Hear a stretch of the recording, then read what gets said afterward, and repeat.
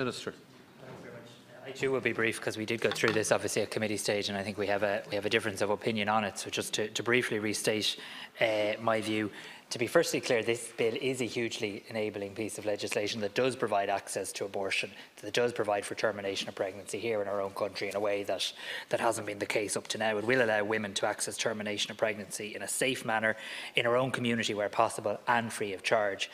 The key provisions of the bill are exactly the same as that of the draft general scheme approved by government and published ahead of the referendum, and the updated scheme made public in July. So in that sense, there's no surprises in terms of what the title of this bill is doing, or indeed what this bill is endeavouring to do.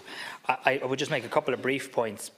The reference to ending the life of the fetus, we did have this debate at committee stage as well, where the committee would have received a letter from the doctors drawing up the clinical guidelines to say that regardless of the debate we have in here, that's actually a phrase that clinically they find useful, because that is how they define the issue clinically as well. And look, this is a bill about access to abortion, of that there is no doubt, and people can call the reasons all they want in terms of pejorative terms, but the legal advice available to me is that it is better to align the wording in the bill with the wording of the Constitution. And after an area that has been subject to so much court adjudication and challenge over so many decades, I for one don't intend to take any risk to do anything that would heighten the success of any challenge or otherwise. So these are technical legal titles.